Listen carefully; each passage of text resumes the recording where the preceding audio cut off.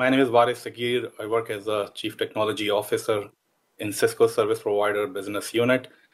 Today, I will talk about 5G and what are the main requirements from 5G transport perspective and what is Cisco's solution.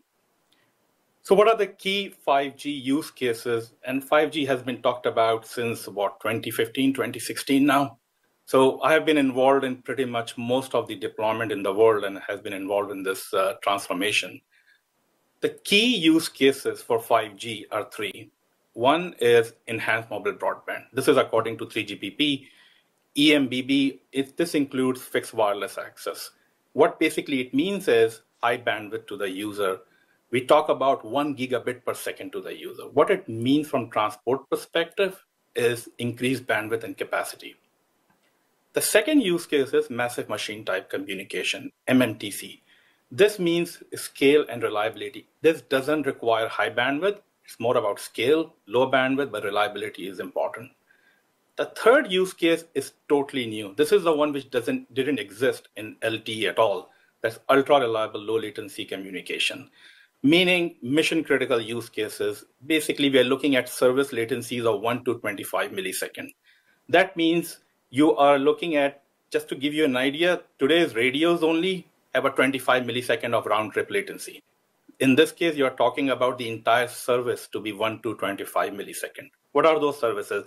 Augmented reality, virtual reality, tactile internet, there are multiple smart grids. Those are the use cases being defined there. What it really means is that network architecture needs to change. You have to push data plane to the edge, and that basically requires network transformation. And some of these emerging technologies, which I just talked about, from applications, entertainment, all those would require network change. So out of all these three, the first use case operators are deploying today. The third use case is the one operators are planning for it. This doesn't, as of today, there is not a use case which is being deployed in the world today for now, but it will be coming, especially with this new applications coming up. So if I break down what are the 5 major architecture pillars for 5G, what enables them, what changes are happening, the big one is NR. NR is 5G new radio. What exactly it means? Higher flexibility, higher bandwidth radio. When I use the word higher bandwidth, we are talking about massive MIMO. We are talking about a lot more bandwidth. And I will show you the calculation, how you convert these megahertz to the bits. And you see the difference is coming from LTE to 5G. Low latency, this is extremely critical. They're targeting 1 millisecond of radio latency to enable some of these services. So 5G NR is one of the most important thing in the 5G. And the interesting part is it is getting packet based. It is moving from the CPRI, moving from TDM to the packet based architecture. And we will talk about that, how it basically significantly has an impact. The second one is a big one, is the decomposition. When I use the word decomposition, what I mean is basically decomposition of radio. So for example, you had the baseband unit before, BBU. Now it's being broken into two components, CU and DU. CU stands for centralized unit, DU stands for distributed unit. Or the packet core, we use the word CUFs. Packet core was a single entity. Now you can divide into control plane and user plane. And we'll talk about that, why it matters. Because breaking them helps to push those components closer to the edge. And that will enable some of those new services. So decomposition is a big one. And then going cloud native. So the idea is if you have something on-prem, you can put them in a cloud. All those workloads, CU, DU, packet core, they will all be container and hosting it in a general purpose hardware. Programmability is extremely important. Edge computing being talked about a lot. And I'll touch base upon this later in my slide also, how different workloads can be placed in different parts of the network. And then converged transport. Transport is the basically foundation which connects all those components together. It has to be extremely reliable. When I use the word converge, it has to be wireline and wireless both. It cannot be just wireless. And this is just because of the cost reasons. And lastly, to bring it all together, you need to have the closed loop automation, multi-domain. And another big terminology which has been talked about, and I will touch base also in my slide, is network slicing. This is something being defined, and basically you are dividing your network into logical networks to deliver specific services. So this is a 5G architecture. Some of these services, by the way, in O-RAN been also being done for 4G. So don't be surprised if you see 4G workloads having decomposition and cloud native architecture, just like 5G.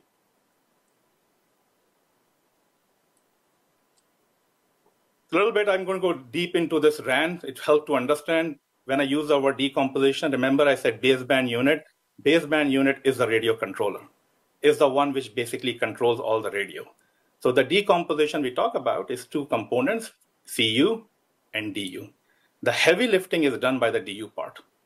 Now, today's LTE radios sits here. This is radio. This is the antenna which you see outside. And then you have what we call it as basically split 8. And it's based on CIPRI. CIPRI is TDM, time division. So either you have a traffic or you don't have a traffic, you will still see a traffic there. So CIPRI is not that efficient when it's doing radio. However, what's happening in 5G and the new radio standards which are coming up, they are going one split higher, meaning this lo-fi will be in your radio head, RRH. Why it matters? It significantly will reduce the bandwidth 10 times. And for this, we use the term split 7-2. 7-2x in O-RAN, but it's a split 7 basically. So the protocols new, which has been defined, is eCIPRI, which is enhanced CIPRI, is an evolution of CIPRI.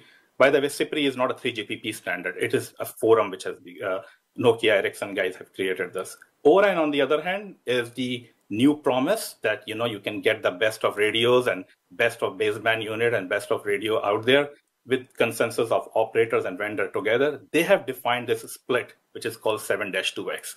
And then there's ROE, which is IEEE 1914.3. This split helps to reduce the bandwidth, and this split helps with the packetization of radio also. So what it means from a stack perspective, simple. As you go down the stack, is good for radio, but bad for basically expensive for transport. As you go up the stack, the transport becomes cheaper. That's the main takeaway. As you go down, the latencies are strict. So another split which people talk about a lot, this will be mid-haul, which is called option 2 or F1, defined by 3GPP. And I will show you the deployment. This will be one of the most common deployment in the world. And anything above CU, we call it backhaul. We actually have a question on Twitter from Rasmus Berkland. He wants to know, is it on the Cisco roadmap to integrate this 5G RAN technology into some of your existing hardware platforms, or is this still kind of positioned in a separate hardware category that's being aimed at a specific set of providers? Very good question. These will be implemented by RAN vendors. This is not for Cisco Transport to integrate. It's basically will be an integration. If you have O-RAN, like, you have multiple RAN vendors or Ericsson, Nokia, those will be sitting baseband unit and DU, CU vendors. They will be bringing these components into their product. All right, and thank you very much. Yeah, so there is one component I will talk about later in my slide that we will be integrating, but it's a very specific component for a function. But generally, these is RAN vendor products, not Cisco. Now, since I talked about packet, so today when we are deploying CIPRI-based architecture, the general deployment way is to use passive DWDM or active DWDM. However, when you are deploying front haul, it's not optimal to do passive DWDM. There are multiple reasons. They have issues with operations. You have to match the colors. On the other hand, we suggested that, hey, and the world is moving towards this, by the way, go to packet. Packet brings statistical multiplexing advantages, cost effective, topology independent, service visibility. So it's actually taking your backhaul, mid-haul architecture of packet all the way to the front haul. And that will significantly simplify the operations and will bring intelligence to the RAN network. And I will show you one example how we have done this in the RAN network, that part. I just want to clarify what you mean by that, because I think what I understood you to say is that instead of all the towers, instead of purely it being an L1, L2 thing out there, that you're That you're injecting L3, that's transport via L3 to the front hall. That's what I thought I heard you saying. That's what basically I'm talking about. Basically, it's a layer 2 traffic. You carry it in a SRBGP VPN and transport it to the baseband unit, and then you get all the benefits of fast convergence, and you can do a lot. What does the underlay topology look like for that? What are the protocols involved in that transport from a routing perspective or from an L2 perspective? So I will touch base upon that. Hold on to that thought, but I'll tell you. Okay. Yeah, so there will be L2 technologies because all the radios right now supporting L2 right now. They're not supporting L3. There is a roadmap for L3 though, but underlying technologies would be, taking L2, putting into segment BGP EVPN you can do in L2 and putting segment routing there. I will show you one stack later coming in. I think there's some clarifications we should probably make because I don't know that a lot of the audience is going to understand or have experience with what the difference between DWDM and a packet front end is. So if you want to explain that a little bit, I mean, I'll give what I'm thinking is, in a DWDM environment, you're simply transporting wavelengths across a fiber, right? And then you have active equipment on either end that understands the frequency. That's where the matching color comment came in that you made. So basically, it's a color of light. The equipment has to understand that color of light, then be able to transcribe that, change that, convert that into Ethernet, because it's not Ethernet at that point. It's just wavelengths. So what you're saying is you're going to take optical wavelengths, which is specialty DWDM equipment, and you're going to instead use packet equipment in there, which is what a lot more folks are familiar with. So like, a router that can do MPLS or segment routing. I do want to make one clarification. Is in these environments, is there also optical equipment in there? Because a lot of these require the amplification that optical network will give as well. So is that still exists? Nick, very good point. Front haul doesn't require amplification. These distances are less than 40 kilometers or less than 15 kilometers. So at most, you're probably using standard long reach optics. In fact, LR would be, and ER is a stretch in this case because it's just the latency. And I'll show you the next slide, which explains this thing. But just to clarify, it can be active, it can be passive. Passive is much cheaper, and that's why people use passive mostly. But you are on the right track, though. A lot of this traffic back, of course, still requires layer 2. I think the traditional mechanism in wireless to accomplish that was using GTP. So when we're using SR carried layer 2 VPNs, are we able to now kind of benefit from some of the TE there that we couldn't necessarily get when we were doing GTP? Like from a flow hashing standpoint, is that able to allow us to maybe work a little bit better in a ECMP style fashion, or do we still suffer from a lot of the same issues? So GTP, by the way, starts from DU to CU and CU to the packet core. This is GTP. We will still be doing load balancing. This is a front haul. GTP is not there in the front haul. Okay, so I'll touch base upon that topic, by the way, Chris, that how GTP and how we're going to move the workloads to get the GTP termination early. So this is very important to understand why the latency. So when you talk about front haul, you are looking, by the way, all these latencies are one way. Your latency number is 75 microsecond or 100 microsecond. By the way, when I use the word hence, I mean Huawei, Ericsson, Nokia, Samsung. Okay, this is LTE latency when you're using ERAN. So 75 microsecond, and assume, by the way, 5 microsecond is for per kilometers. So there's not a lot of room for latency in this case. So your distances get pretty short. What I've seen globally, 10 kilometers is a distance, 15 is a stretch. With ORAN, however, that number may go a little bit up. With ORAN, that number goes to 200 microsecond or 160 microsecond, then you can go up to 30 kilometers or something. Okay, and so that's why I put less than 40 kilometers in front haul. And there are different traffic types in front haul. It's a VLAN tag user and control plane is a layer 2 traffic today. The packet size can be a jumbo frame in this case. Why? Because they would like to pack as many packets as possible.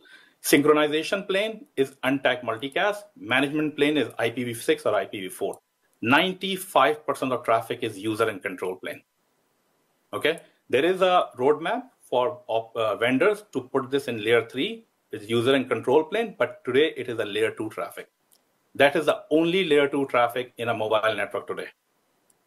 Now, mid-haul or F1 is basically between CU and DU. That latency is a little bit relaxed, 5 millisecond to 25 millisecond. Okay, that's why you can use lit fiber. In front haul, you have to use dark fiber. There is no, and that's one of the reasons front haul will be very limited deployment as compared to mid-haul. Mid-haul will be like 60, 70% of the world. Fiber is very hard to get. Even the fiber-rich countries are struggling. In traffic types in mid-haul, it's all IP. And it will be the packet size can go from 800 bytes to 9K jumbo frame bytes.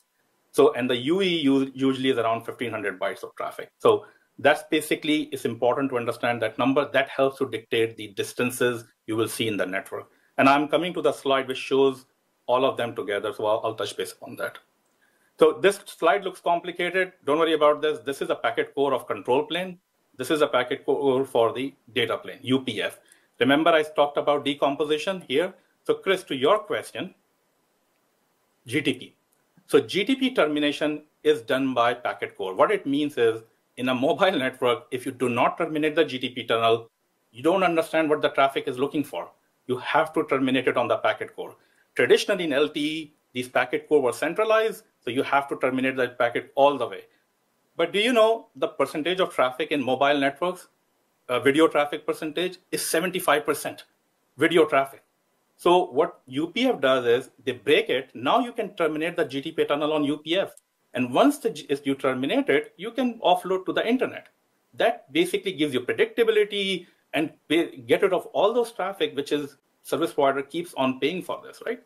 So this is a packet core. And then second thing, what it's showing here is this is a RAN part of the network. What is important in this picture is all these interfaces are IP, all of them, except for the DU, I showed you the front haul, which is L2 today. So this is something important to understand that IP is the way to go because all the standards have evolved to IP. Okay. Now this picture is a little bit more detailed, but this is all the architecture types which we talked about. Firstly, if you read this document, if you get a chance, ORAN Workgroup 9, this is the first time they have defined this. And Simon Spraggs is part of my team. And he is one of the author of this document. In fact, he is the author of the document. So what we are showing here, CRAN, centralized RAN, which I talked about. So ORU, and then you have the router, which I showed you. And then ODU, which is sitting on a COTS hardware. This is the radio controller. And OCU may be sitting at a central site. You need dark fiber. And this is eCPRI, basically, a protocol which we are using here. So this is CRAN. As I mentioned, why people want to go for CRAN? CapEx and OpEx reduction. There is no baseband unit at cell site. It's a lean site, and that helps with spectral efficiency. It helps with gains. Another thing is CRAN, you can have a front haul and a mid-haul topology also, meaning DU and CU can be put in different places. Why you want to do this? The reason you want to do this is because you want to keep the ODU because there's a one-to-many relationship there. So one CU can manage many DUs. Again, a form of centralization. Then there's another deployment which you will see. In fact, what I am talking to operators, most of the deployment will be mid-haul because you can see here, this will be a kind of a backhaul provider sitting in the middle. And then you have a transport network and you can put CU at a central site. Centralization helps with the resources perspective. The last one is DRAN. Today in the world, 95% of the deployment in the world is DRAN, meaning all these three components are at the cell site. That's basically the typical deployment. And many of our packet core today are mostly centralized. However, in the new world, then you can put the UPF closer to the edge and terminate it and send it to the internet. That will enable ultra reliable low latency. There is no other way you can do this. So I think I heard you say the EPC is going to be distributed now. So I'm assuming that's using, a cloud native architecture that you're using to distribute that, the EPC, whereas, traditionally that would be, somewhere else and becomes a point in the data plane. So does that mean the data plane is distributed as well if the EPC is distributed? This is data plane distributed. This is UPF. That's the one which does that. Okay. So in the underlay for that is IPv6 or IPv4 or both? It can be IPv6 also. It can be IPv4 also. So it's basically up to the operator. And we are helping with SRv6, like some of the upcoming providers, they are going to use SRv6 to do that. Got it. What's the, SRv6 has been a very, in the segment routing world, SRv6 has been a bit of a controversial protocol. What SR-MPLS versus SRv6, what do you see the advantages of SRv6 versus SR-MPLS for this application? So you can use SR-MPLS. In the first phase, you will see a lot more SR-MPLS. SRv6 will be right now, few operators are looking at, as they're evolving their networks. Greenfield especially will be looking at that too. By the way, SRv6 topic, Kevin, will be touched in detail by Jose. He will talk about this. But in terms of, scale, simplification, SRv6 basically provides a much better picture there. And obviously, if somebody's an MPLS, they move to SR-MPLS. So that's something, is an easy transition rather than moving directly from MPLS to SRv6 for some operators. So it just depends where they are in the journey, what kind of expertise they have, what kind of comfortability the operator has. All those play into the picture. From technology perspective, both of them can do the job. SRv6 just provides better scale, and NFV and application programming. All those come with SRv6 too. So one more question on this architecture here is in the design that you have. I'm assuming this is a mobility provider. It looks like a mobility provider to me. A lot of the mobility providers, and then you also have 5G fixed providers for just delivering bandwidth to a home or business. Does this architecture change at all if you move from mobility into fixed wireless? That's the beauty of this design, that you will have converged network. You can put wireline and wireless, front haul, mid haul. You can put O-RAN, non-O-RAN. It will be a multi-service network. In reality, you will not see just a pure mobile network moving forward just because of cost reasons. So to answer your question, no, it will not change. And that I'll show you the final converge, what we have proposing. All the technologies remain same, and you can deliver both. Okay. What about the convergence, especially for the front haul?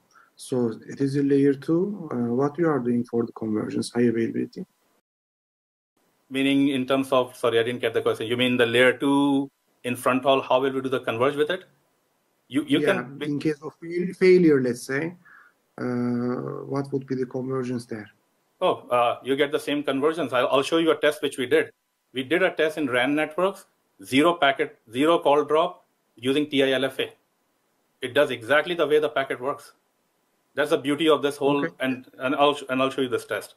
By the way, last thing I want to just touch base upon is this LTE will also be there. So it's not just 5G, it will be LTE, 5G, wireline, wireless, everything together.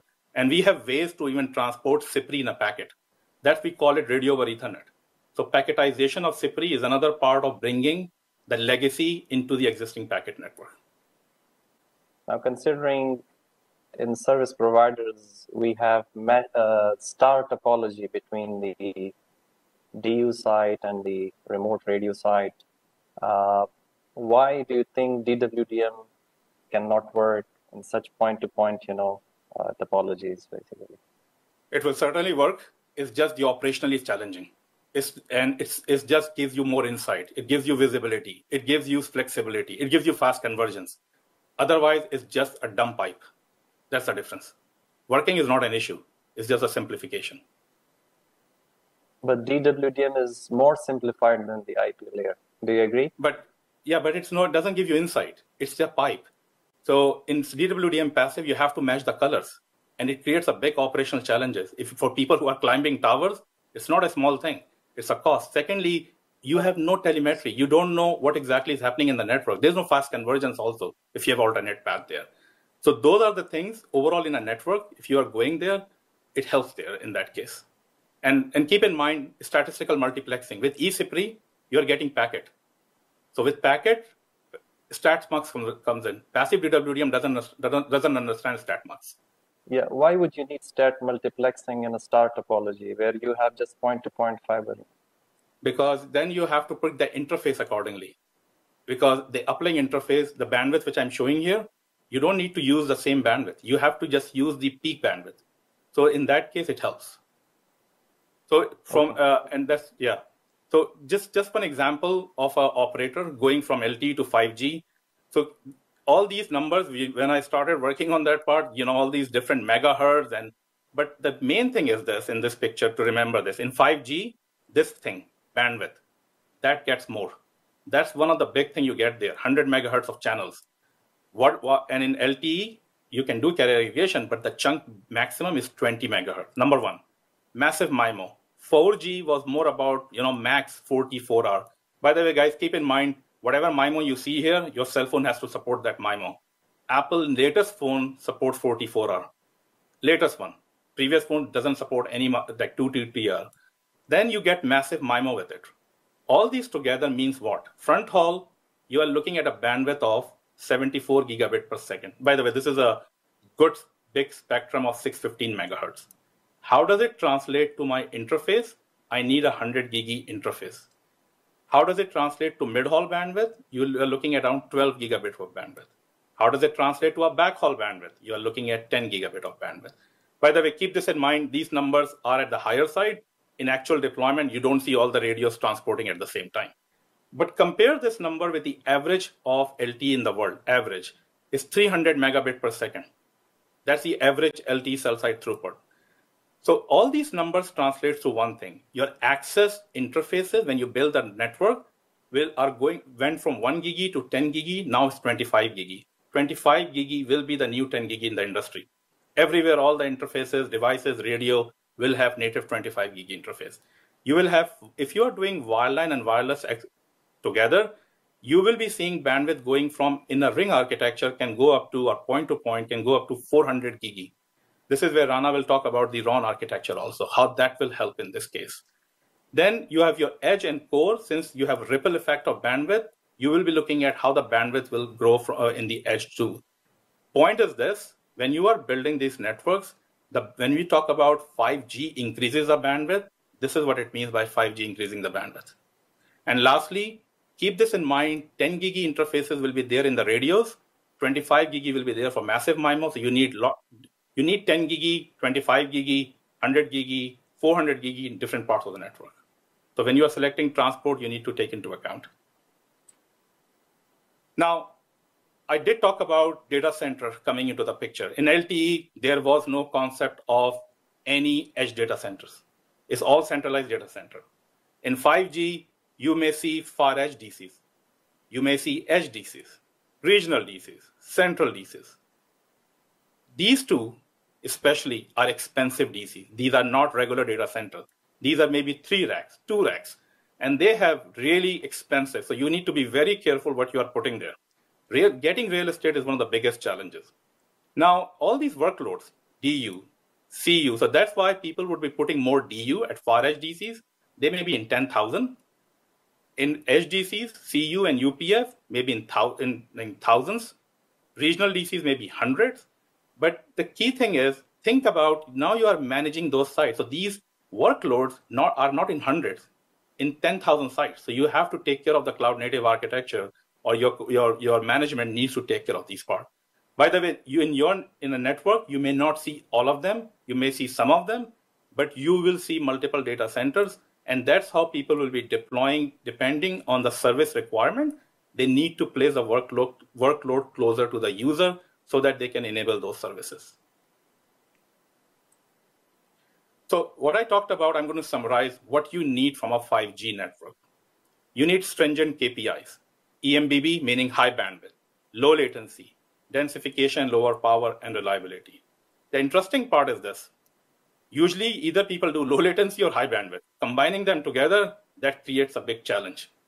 That's why you need flexible service placement in the network. That's one of the key requirements. Depending on, I think, Kevin, you asked me this question, wherever you want the workload, you should be able to place it without changing the network, your forwarding plane and your control plane.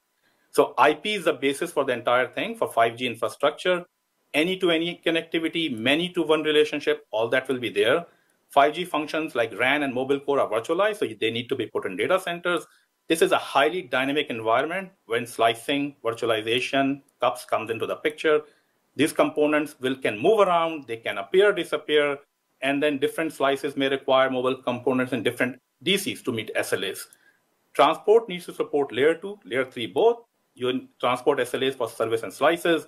It should be simple to provision, and it should be cost effective.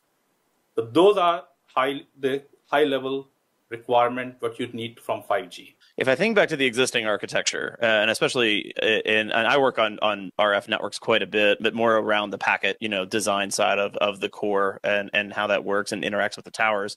And one of the things that, is a current challenge that we solve with an extension in the routing protocol is if I've got GTP tunnels from an eNode B back to an EPC, and I'm bringing that back, and I want to do ECMP and routing, that's all kind of abstracted by the GTP tunnel. So there's an extension, we use in the routing protocol to be able to see the origin, of the traffic for the users, and then, use ECMP in the network. When you're distributing, and for life me, I can't remember what the RFC is, but when you distribute the EPC like you are, how does that translate? If a segment routing or SRv6 is going to be my underlay, how does that make it from the radio to, does that change at all? Like, as if I want to be able to make sure that, if I need to, take a SID in segment routing and steer traffic, around the architecture to do traffic engineering, how does the packet core communicate with, either the underlay or the overall transport to make those kinds of decisions? So Kevin, to answer your question, firstly, there's a feature, as you mentioned, GTP load balancing in Cisco routers. You need to enable it. For ECMP, it's not enabled by default. It's enabled for MPLS. You have to enable for MPLS. There are two modes, IP and MPLS. Both you need to enable. It doesn't change. So in terms of GTP, and by the GTP is used, the whole thing about GTP load balancing is it's always point to point because you have a radio, DU or CU. So GTP will be between mid-haul. Keep this in mind. There are two different GTP tunnels. DU to CU is a separate GTP tunnel. CU to packet core is a separate GTP tunnel. In both cases, you need to enable load balancing. It doesn't change. It's the same behavior. Okay, so same protocol, same principle that we're going just on a distributed scale. Exactly. We tried because we think that GTP is the one which is limiting mobile evolution. We are trying to get this replaced by SRv6. That will greatly change the game. And but anyway, 3GPP takes a long time. It's years of work, but we are pursuing that. So it's been widely discussed that, especially with roaming, but in general with GTP being reasonably open, that there may be security implications of that particular technology. Is there anything that you're thinking about that addresses some of those issues that may come up? Because this is all packet based now. It's no longer, it's no longer. Nick, there has been IPsec being recommended there, but that they have to do. You can do sec gateway, security gateway. You can send everything together. The challenge in general, I can tell you, especially in North America, there's not much. The security becomes a big overhead. But inherent, you can do it. You can do IPsec. You can look at MECSec. You can do technologies there. In general, only people are trying to do where they going through a part of the network which is untrusted. They would try to do IPsec. If it's trusted, they would keep it on their own. It's just too much overhead to do these things. And this is like the technology in general. It has nothing to do with Cisco or Nokia or whoever. No, it's a general operational challenge. It's not as straightforward, and it's global, by the way. I've talked to many operators. They have all had the same issues. Yep. So it should be, like you said, just to reiterate, there are mechanisms for dealing with it. Absolutely, there are many. All right. So how do we solve this problem? How do we solve this? How do we solve this entire thing which I just talked about? Our solution is start from the cell site all the way to your core network, having a unified forwarding plane, segment routing, MPLS or V6, doesn't matter, and unified service plane BGP VPN. Why? And BGP VPN means L3 VPN or L2 VPN, depending on your basically traffic types.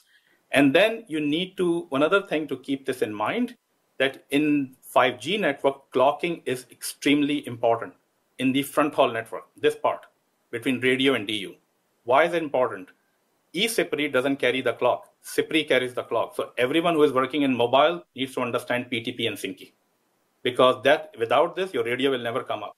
So there's a very good book written by a couple of my team members, Shahid Ajmeri and Dennis Haggerty. You should check out this book on Cisco Press. It actually, both of them have done this for 10 years, by the way. But timing is extremely critical in that part of the network. And then you have to have a trusted infrastructure. So that basically enables a very simplified end-to-end converged architecture with open interfaces.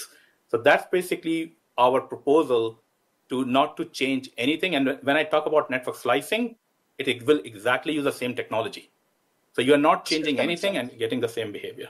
Is there anything you guys are doing to try to work around running timing over mediums that might introduce jitter. Specifically, when I think about running timing over transponders at higher and higher speeds, you need FEC and things like that, which can actually introduce really small jitter, which can actually make P2P unviable across transponder links and things like that. So, is there anything being worked on to address that?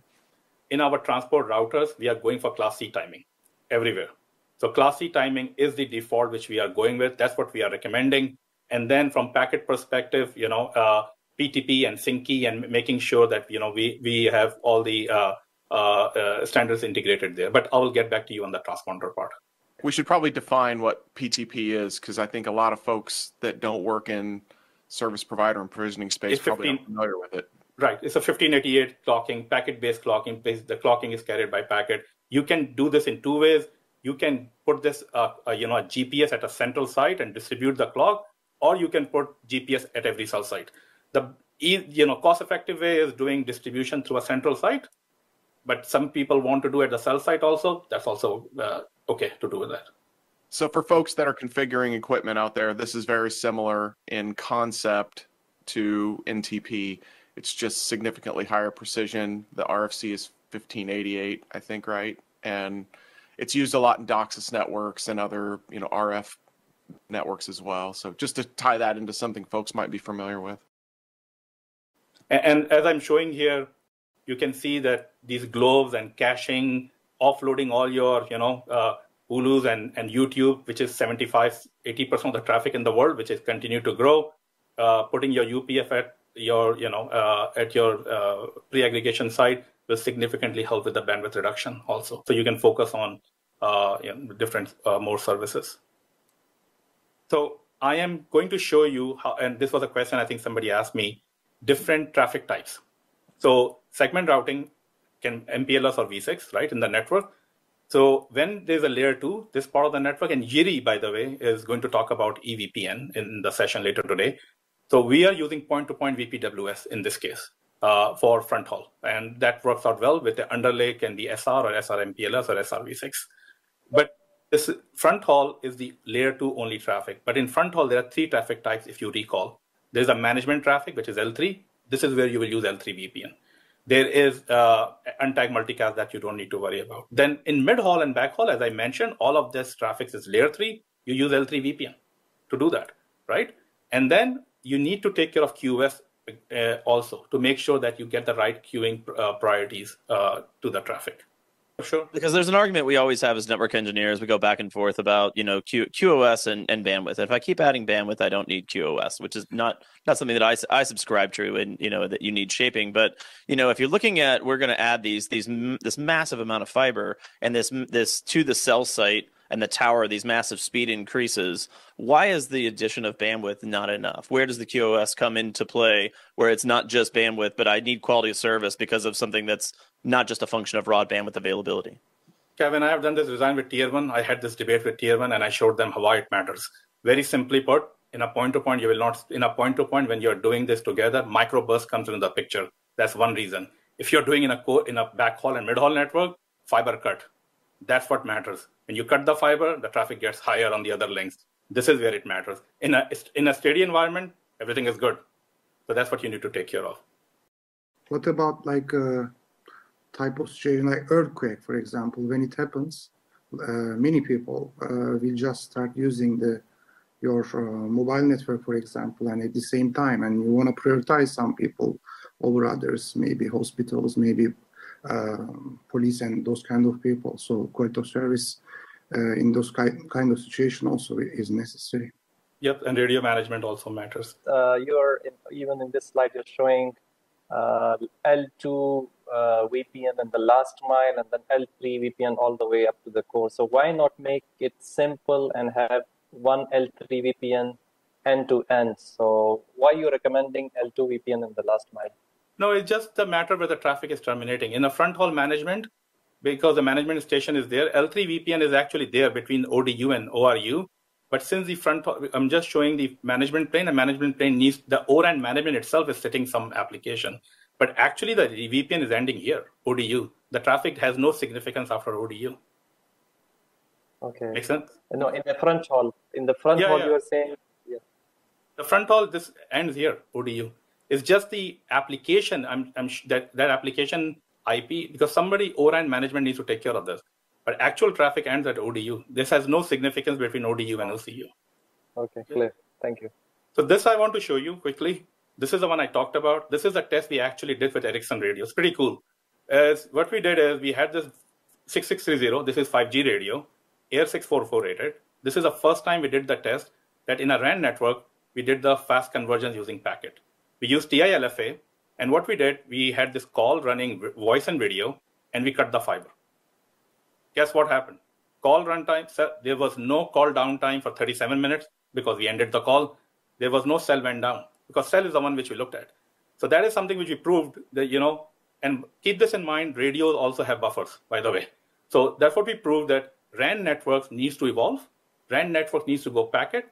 And that's where you get a lot of new technologies and innovation coming in. Today, it's just TDM. Okay? Would this allow me to get rid of ERPS as well if I'm doing like a Metro E style? Absolutely. Absolutely. So another big change is happening in the network is the operators, which Dish recently announced, they are putting workloads in cloud, like OCU, like UPS. They're putting in cloud there, like AWS. This is where we are positioning a solution. You can do cloud-agnostic networking, putting a virtual like XRV 9K router. What you can do is, remember I talked about segment routing in the on-prem? You can actually extend all the way to the on-prem and off-prem and move it all the way to the cloud. And we have a solution for that. And once you publish the white paper, you can see it. But the key takeaway is your workloads can sit anywhere. And in infrastructure hosting is different in cloud. And that's why you need to take care of overlay routing to do that part. And and that's what we are implementing in Dish. 5G requires all the changes what we talked about. We have tried to make it simplified. Time-sensitive networking, TSN, is there, but TSN is actually good for in a dual traffic types. In reality, it doesn't add that much value when you have a single traffic type, and it just gives you a benefit with a 25 gig interfaces with 5 microseconds. So we have implemented this in our portfolio, and you will be seeing this coming up. And we already are supporting this in our portfolio. So network slicing in general is exactly the same solution we have with packet-based, because we think that network slicing, you don't need to change it. It's a shared resource, and it helps to deploy the same thing. So whatever I have talked about, you can do this in network slicing too. So all in all, this is basically a kind of the simplified converged 5G SDN transport from Cisco. Tom.